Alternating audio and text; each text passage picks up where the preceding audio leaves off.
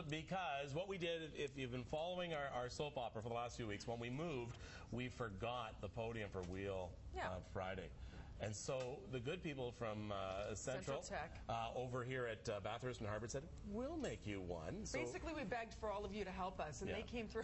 And we appreciate it. Don't show it yet. Don't reveal it yet. Well, okay, too late. All right. Let's take a look at them building it as well. They had been building it for the last week. This has taken a week for them to put it together. It's like Noah's Ark. It took some time. It is. There's the most important thing there is the wheels. A little better than one that Frank built last week.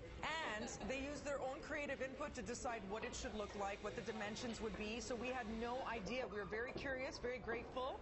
Yeah. And we are very pleased with the final results. Some gorgeous craftsmanship here, fellows. All right, so let's wheel it in for the first time officially.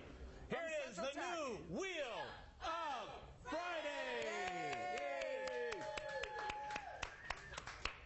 It looks great. Is it sturdy? Yes. You got to wheel it over to Ms. A little Pugliese. closer. She's in charge of the Wheel of Friday. Yeah, bring it right over. Close. Sorry, bring it right over. bad. Right over here. You have to bring it over that.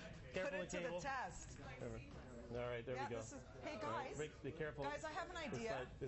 Sorry, just 1 second. Oh, yeah, sure. We brought it in around. Oh, because there's a maybe. cable. There's a we probably should have brought it in that way. I think, April. Well. Yeah.